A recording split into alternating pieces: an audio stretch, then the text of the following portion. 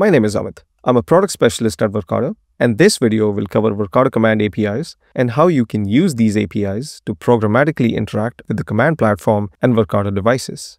Verkada API endpoints enable users to easily extract data for further analysis, automate tasks at a large scale, and integrate with other third-party products in a secure and scalable way. Users can call these endpoints to gather data, and by integrating with other third-party systems such as Helix, import command alerts, put thumbnails from a camera on a website, automate the creations of persons of interest, and visualize data from dashboards.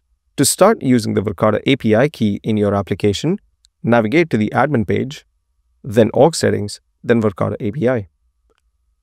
Provide a name for the API key to simplify management. It is best practice to create API keys only when necessary and to reuse them across applications whenever possible. After naming the key, define its permission scope based on the endpoints it will access. Get endpoints require read-only access, whereas post, put, update, and delete endpoints need read-write access.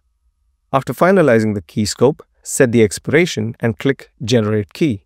Please note that permissions cannot be changed after creation, so confirm the scope before proceeding.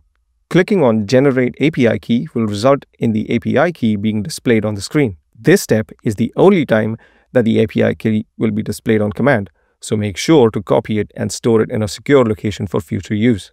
An API token is required in order to authenticate at the endpoint level. Using the top-level API keys, users are able to generate short-lived API tokens that are valid for 30 minutes. You can find more information in our API documentation at apidocs.verkada.com. That's all for this video. Thanks for watching. If you have more questions, please visit our Knowledge Center or contact our 24/7 support team.